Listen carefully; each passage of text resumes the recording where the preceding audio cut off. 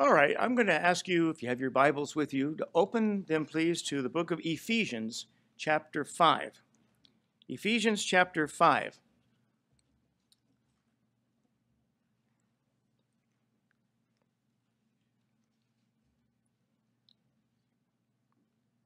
Ephesians 5, and I'm going to begin reading at verse 11 down through verse 21.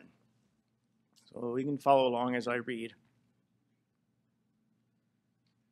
And have no fellowship with the unfruitful works of darkness, but rather reprove them.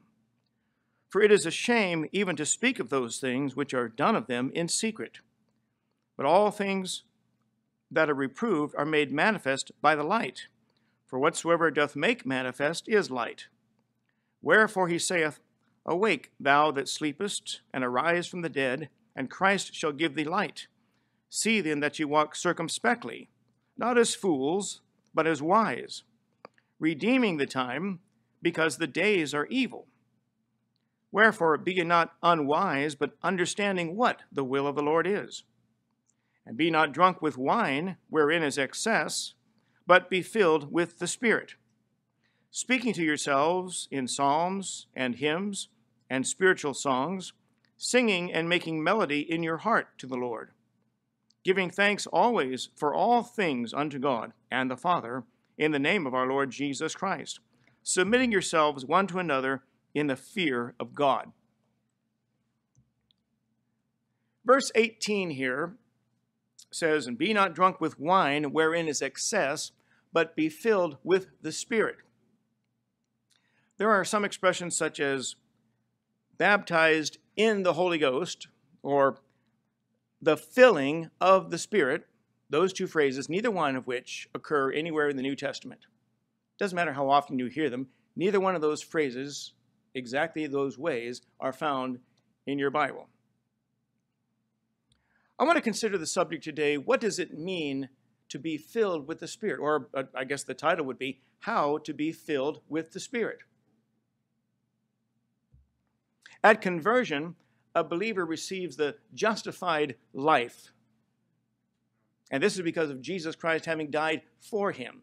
Christ died long before any of you or I were born for the sins that we would one day commit. And understanding that, we can reach back in time. It's a spiritual transaction, and take the merit, the virtue, and the righteousness of Christ dying as a sacrifice and apply it to our needs. And our guilt of our own actions and our sins are transferred to him, and a tremendous transaction takes place between the sinner and the Savior. You go from sinner to saint that fast. It really does. You really do. 2 Corinthians 5, verse 17 says, If any man be in Christ, he is a new creature. Old things are passed away. Behold, all things are become new. How do you get into Jesus Christ? Very simple.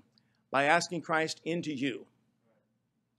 Jesus said in John 14, verse 20, At that day you shall know that I am in my Father, and ye in me, and I in you. It's a very simple matter. At least it should be. We sing, "'Tis done, the great transaction's done. I am the Lord's, and he is mine. He drew me, and I followed on, charmed to confess the voice divine. Happy day, when Jesus washed my sins away." And he doesn't wash your sins away in a water baptismal pool. He washes them away by the working of the Holy Spirit, and it's a matter of faith.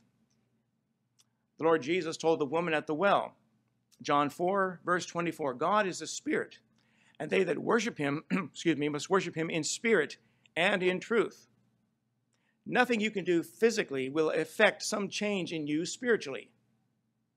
That can only be done by faith in God and trusting that his word is telling you the truth.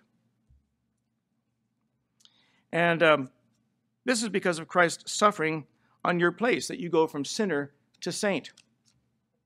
2 Corinthians 5, verse 21 says, Now he, that's God, hath made him, Christ, to be sin for us, who knew no sin, that we might be made the righteousness of God in him. since you trusted Christ to be your Savior, God now sees you as righteous in a way he can accept. Paul writes, that I may be found in him, not having mine own righteousness, which is of the law, but that which is through the faith of Christ, the righteousness of God by faith. Philippians 3, verse 9. The Apostle Paul writes, for ye are bought with a price. That price was the blood of Christ shed on the cross.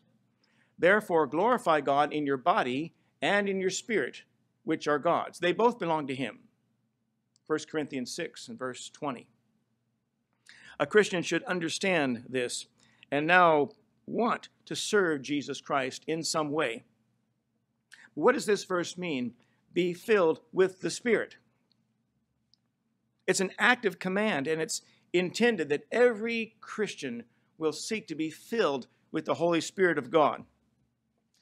One of the best ways to learn something in the Bible is by making comparisons. Let me begin by showing you what filled with the Spirit does not mean, and by process of elimination, maybe we can figure out what it does mean. First of all, point number one, there are some Christians, and they're sincere Christians, I'm not going to deny that, and mostly from the old-time Pentecostal movement. That's a phrase that's not heard very often, the old-time Pentecostals. A lot of you don't know this. I'm going to reveal it to you. Those watching on YouTube after this, you'll learn it as well. About 30 years ago, no, I mean longer than that, but 35, 36, 37 years ago, I used to play the electric guitar in a Pentecostal singing group. I was the only person there that wasn't a Pentecostal, but I played the guitar for them, and they liked that, so they asked if I'd join them. And the leader of our group was a Pentecostal preacher, and we were having a concert at some Pentecostal church one night, and he said, I feel so excited, I'm about to have a old-time Pentecostal whoop-de-doo. Whatever that was. In my mind, I was thinking, go ahead, I'm going to stand over here. But those kinds of Christians seem to think that to be filled with the Spirit is when you actually receive the Holy Spirit. You can be saved, you can ask God to forgive your sins and make sure your name is recorded in heaven, but you're not filled with the Holy Spirit until you actually receive him at some future date. I heard a Pentecostal minister eulogize somebody at a funeral saying, Brother Smith was saved 1945, received the Holy Spirit 1947, so forth. In his mind, they were two separate events that needed to take place. Let me show you from the Bible why that idea is wrong. I want you to turn in your Bibles to the book of Romans, chapter 8. Romans chapter 8.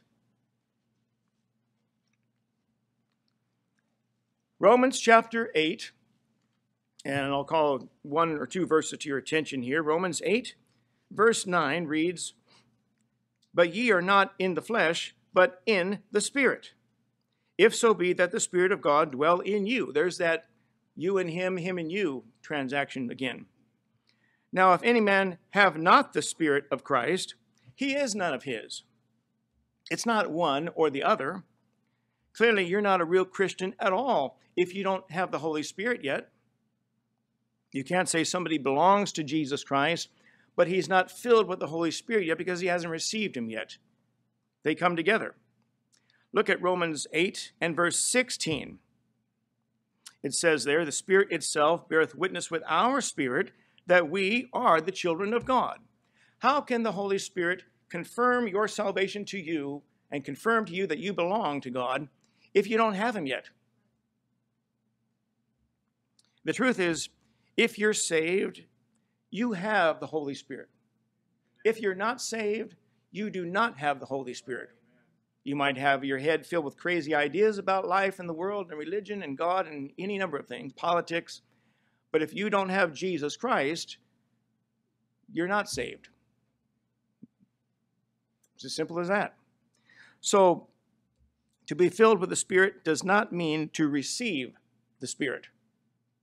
Secondly, There are also many people who think that, yes, you do receive the Holy Spirit when you ask God to save you and forgive your sins, but what you need is for him to energize you later on, give you a great zap of spiritual electricity that'll make you into a super Christian from that day on. You'll have power to call down miracles. You'll do all these number of things.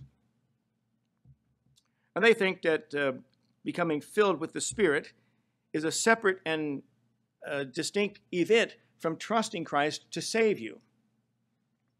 And you won't have any victory over temptation. You won't have victory over the weakness of your flesh. And you won't be able to fight against yielding to sin and any number of things that would make you ashamed of yourself and your family ashamed of you and everybody else ashamed of you by the way you're conducting and living your life. And you won't be able to talk to anyone about Jesus Christ. You won't be able to show them why they need to trust Jesus Christ also unless you're filled with the Spirit. And they believe once that electrifying thing happens to you, you'll be able to do all of these things with great power. Now, they're partially right, only in that you can't do those things unless you're filled with the Spirit. You need to be filled with the Holy Spirit of God if you're going to attempt those things and live in that way. Without his enabling, without his inspiration, without his direction, you'll never enjoy being the kind of Christian that you want to be, the kind that God wants you to be. But to say that the Holy Spirit lives in you, but he is of little or no help to you until you've had this second experience occur is false.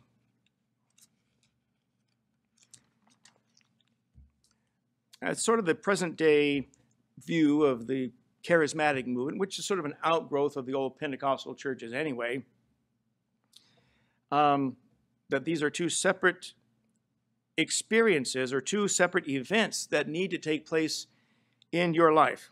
Let me explain to you why this second idea is not scriptural.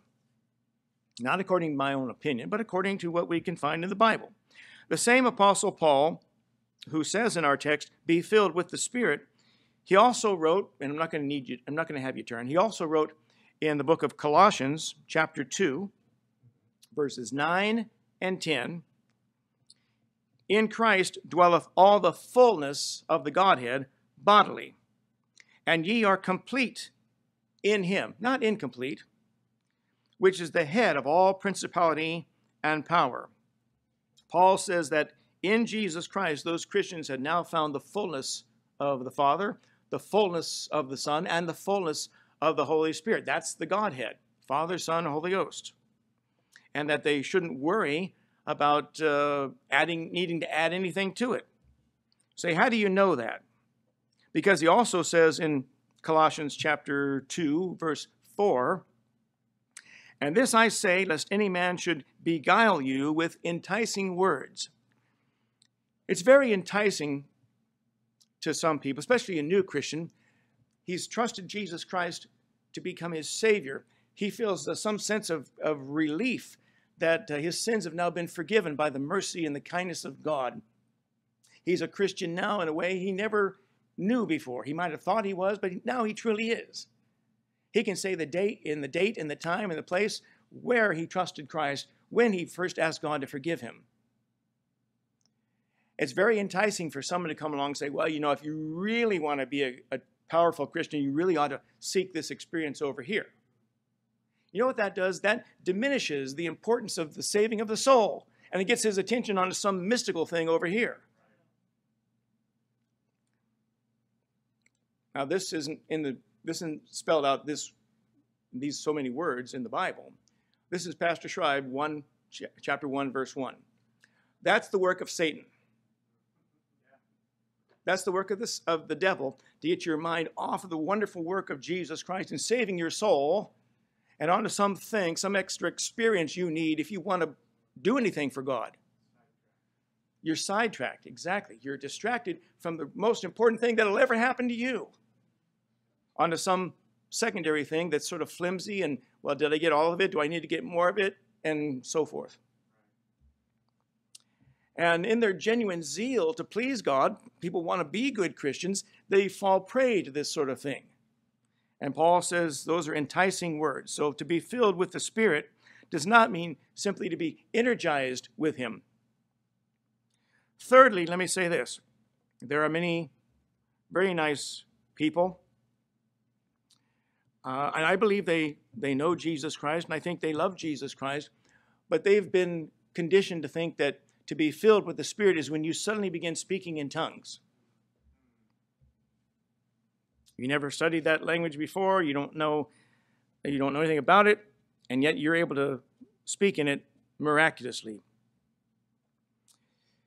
And they used to call this the initial evidence of the baptism of the Holy Spirit. The initial evidence of the filling of the Spirit is that you begin to speak in tongues. In Acts chapter 2, verse 4, it states, "And they were all filled with the Holy Ghost and began to speak with other tongues as the Spirit gave them utterance." Right there on the day of Pentecost.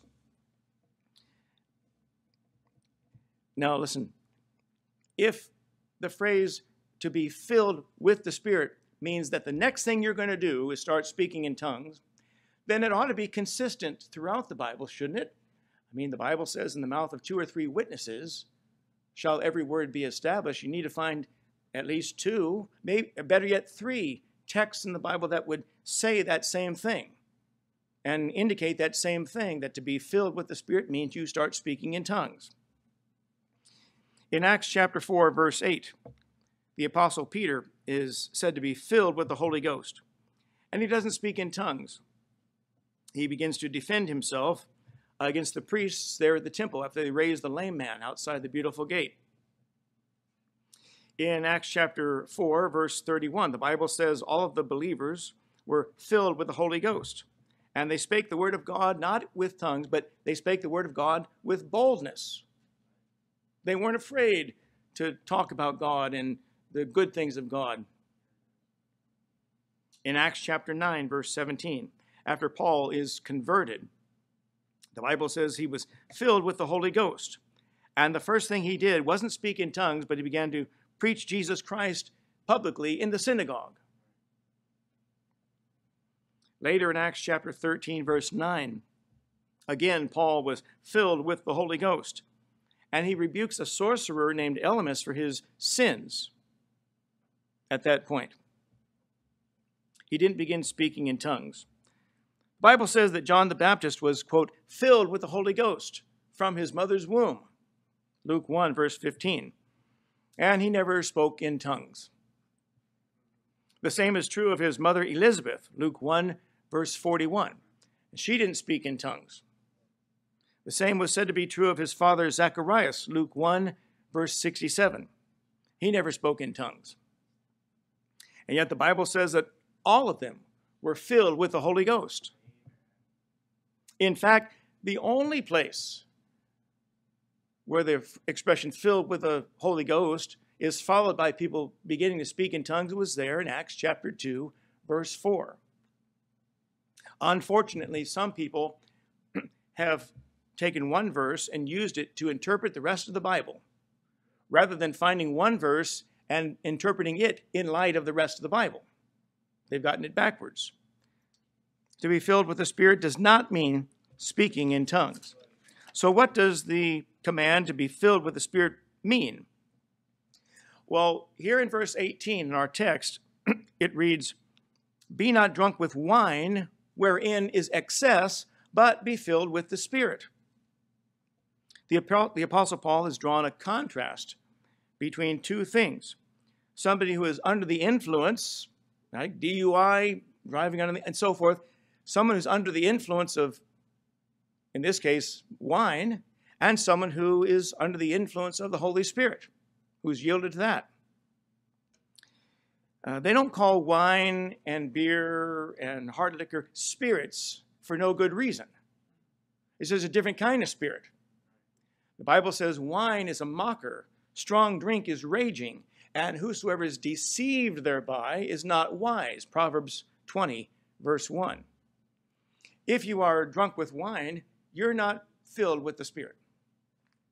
And contrariwise, if you seek to be filled with the Spirit, you're probably not going to go out and get drunk with wine. Someone once mentioned to Billy Graham years ago about a church that had disciplined one of their elders who they found drunk. I have to give Billy Graham credit for this. He said, I wonder what they would do if they had an elder who wasn't filled with the Spirit. And they're both found in the same text. Notice the verse again, be not drunk with wine, wherein is excess, but be filled with the Spirit. It evidently means to yield control of yourself to the Holy Spirit, just like a drunk has yielded control of himself to some other spirit, to the power of the alcohol. And allow the Holy Spirit to do with you whatever he wants to do with you as a believer in Jesus Christ. God's a very practical God. I think as a Bible believer, you have to come to that conclusion eventually. God's a practical God. And if he gives us a command to do something, he's certainly going to give us the instructions as to how to fulfill it, how to bring it about. Notice at the end of verse 18, the sentence doesn't end there. At the end of verse 18, there's a semicolon. That means the sentence continues. He says, be filled with the Spirit, and then he lists a number of ways this should become manifested. Verse 19, speaking to yourselves in psalms and hymns and spiritual songs, singing and making melody in your heart to the Lord. Now the Psalms would be the book of Psalms. Psalms in the Old Testament was the songbook, for lack of another term, of the whole Bible. All of them written by King David, intended to be set to music. Hymns would be some additional song written by someone not in the Scripture for the purpose of praising God. And spiritual songs, when you come right down to it, would be some song that lifts the spirit. You don't get that from old groups like the Beastie Boys and Fine Young Cannibals and death metal and hip-hop and rap. That's not music anyway. And a number of other things. If you want to talk about depressing yourself, listen to a steady stream of that for 24 hours. Even if you can only make a joyful noise, some people are tone deaf. You really don't want to hear them sing. At least you don't want to sit next to them when they're singing. If you can't really carry a good melody, and you don't have an ear for harmony, and that's really not your talent, then he's got you covered here as well. He says, speaking to yourselves. But New Testament Christianity is different from every other faith in the world in that it's a singing religion. The basis of popular music has always been love songs. When you're in love with somebody, you want to sing about them. And for the Christian who is in love with the Savior, he wants to sing about him. He wants to sing about the one who loved him enough first to suffer in his place on the cross, die for his sins, suffer in his behalf, die for his sake, and promise eternal life if he would simply yield and put his trust in him.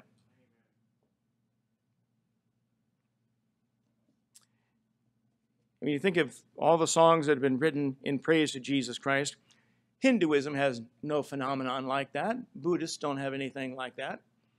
And with, I dare say, not even the Roman Catholic hymnals have any phenomenon like we have here. We have like 500 songs all singing the praises of one man in history. Go to the next church and you'll find another hymn book with another 500 songs for the same purpose. I would guess there have probably been no less than 50,000 hymns in hymn books available for Christians to sing throughout the country. At least 50, maybe 100,000 over the centuries, over the years of time. You won't find a phenomenon like that anywhere else. You go to the Mormon church, they'll sing about Joseph Smith's revelation of the golden plates and so forth. That's not a song to Jesus Christ.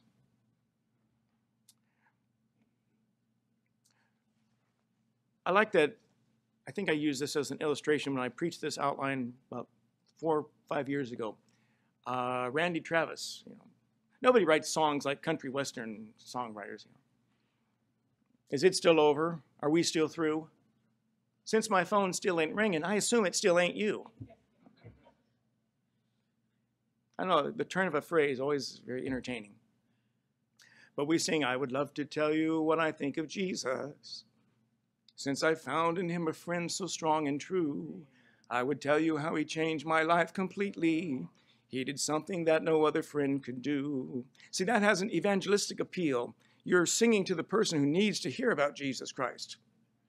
When Fanny Crosby, the great hymn writer, I think was 90 years old, this is around the turn of the last century, about 1910, along in there, they had a celebration for her 90th birthday, and having written some 6,000 hymns, she was receiving letters or telegrams from missionaries throughout the world thanking her for her work, happy birthday, and telling her what a powerful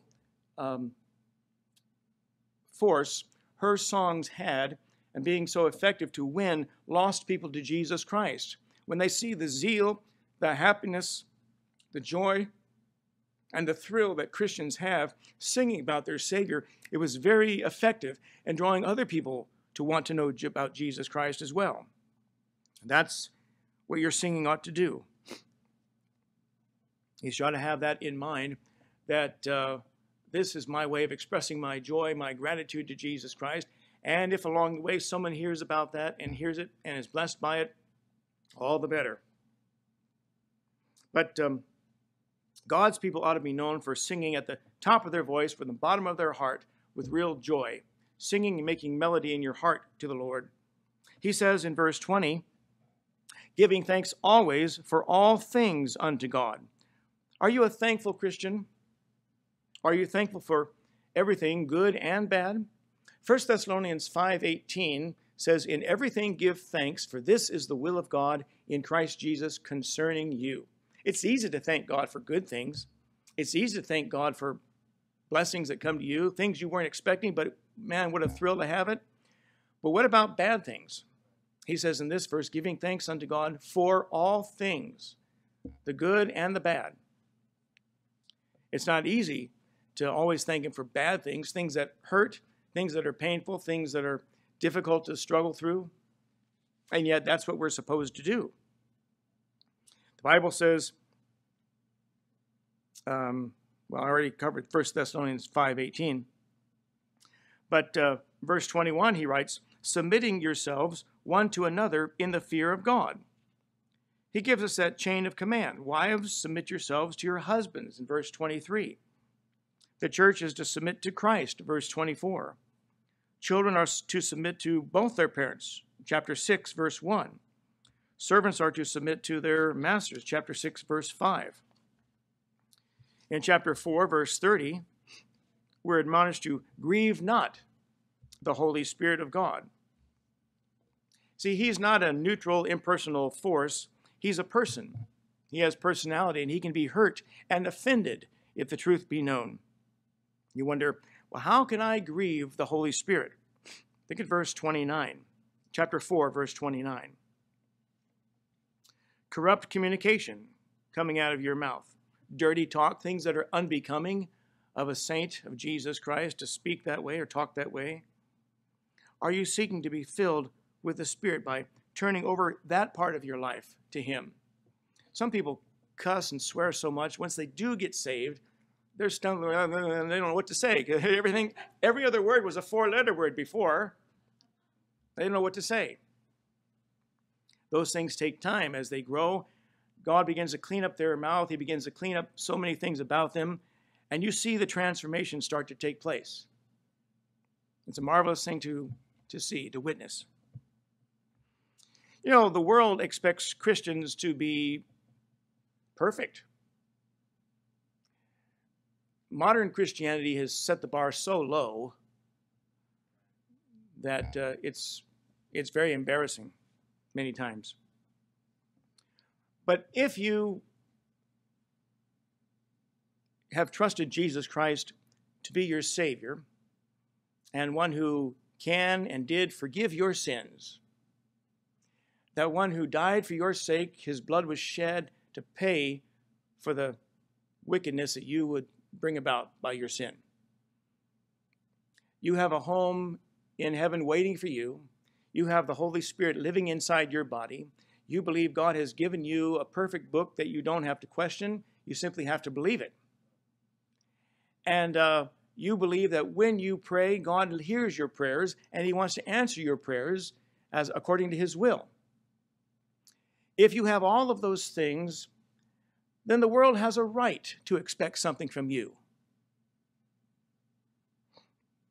The only way you can live up to their expectation of perfection and so forth is to be filled with the Spirit of God, is to seek his will, his direction, to yield control of everything you have to him, to his control. He says in chapter 4 of Ephesians 4, verse 31, the Holy Spirit can be grieved by harboring bitterness and wrath, anger against one another. Verse 32, by not being kind to one another or tender-hearted, not forgiving one another. The person who seeks to be filled with the Spirit has a desire for these things. He wants these to be the characteristics of his Christian life and his testimony as a believer. Too many people think that if God would just zap me with the power of the Holy Ghost, I suddenly could call down miracles. I'll lay hands on the sick people and they'll get better. And I'll name and claim that financial blessing because I sent my money into some TV preacher. And all of these crazy things. You know how it is? People, my dad used to talk, but I'm going to use this as a way of illustrating my point. My dad used to talk about people that would come to him when he was pastoring full-time with a whole bunch of personal problems. They'd been building up personal problems and developing all kinds of horrible situations for themselves. They'd spent 20 years, ruining their own lives. And they were hoping that the preacher could fix all that in 20 minutes. It can't be done. And you will not be filled with the Spirit unless you are constantly wanting to yield more and more of yourself to him. It's not something that happens just like that, but you need to yield more of yourself to him. So it requires a conscious effort to obey that command, be filled with the Spirit. You may have the Spirit of God, but does he have you?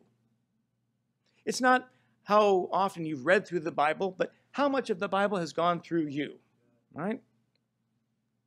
Someone said it's like having a guest in your home, and they have access to the bedroom, what you're letting them stay in, the bathroom, obviously, the dining room, the living room, but you don't want them going down to that bedroom down the hall where you piled all the junk, right? Because you knew company was coming.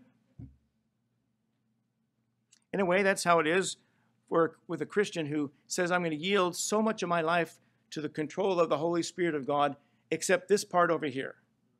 That I still want to engage in, that I still want to do, that I still want to participate in because I enjoy it and some fleshly satisfaction I get from it is more important to me than surrendering it to him. If he says okay and you can do it with a clear conscience, fine. But if something inside of you says, maybe you shouldn't go there. Maybe that's not where you would imagine seeing Jesus Christ go or seeing Jesus Christ do that thing. You know what? That is the Holy Spirit in you saying, don't take me there. That's the Holy Spirit in you telling you, let's not do that today. Because you have a twinge of conscience that activates when you're about to do something is less than keeping with the image of the perfect Son of God. D.L. Moody, one of the greatest preachers and evangelists in the history of Christianity, he once heard a man say, it remains to be seen what God will do with a man who has fully consecrated everything to the Holy Spirit. Moody replied, then I will be that man. I can consecrate all. And as I say, he went on to become one of the most wonderful evangelists, soul winners, preachers the United States ever produced, or that ever came along in the history of Christianity. To be filled with the Spirit means to seek his direction, his inspiration, his leading, to be yielded to him in every part of your life. Does he control what you watch on the internet? Does he control what you listen to on your iPod or in your car? Does he control the things you do in your spare time? Does he control what you're reading? Does he control where you go? Does he control what you do with your so-called friends, saved or unsaved? Does he control every area of your life? No matter how much you think you've yielded to the power of the Holy Spirit, and in so doing you are filled with the Spirit, there's always more. There's always something more that you could give to the service of Jesus Christ and give up to be yielded to the Holy Spirit if you want to. He's not twisting your arm, making you. He gives a command. This is what God wants you to do, but he can't force you to do it. Does he have control of every area of your life? I'm going to bring this to a conclusion. I'm going to close right here. And I'm going to close by citing a verse in the Old Testament. This is from 2 Chronicles chapter 30, verse 8. Now be ye not stiff-necked as your fathers were, but yield yourselves unto the Lord, and enter into his sanctuary, which he hath sanctified forever. If God has saved you, the Bible says your body is the temple of the Holy Ghost. He's saved you forever. Now he wants you to yield yourself to him. This is what it means to be filled with the Spirit, to continually seek to yield yourself to him and put his direction in practical application, singing with joy, being thankful, and so forth. This is to be filled with the Spirit.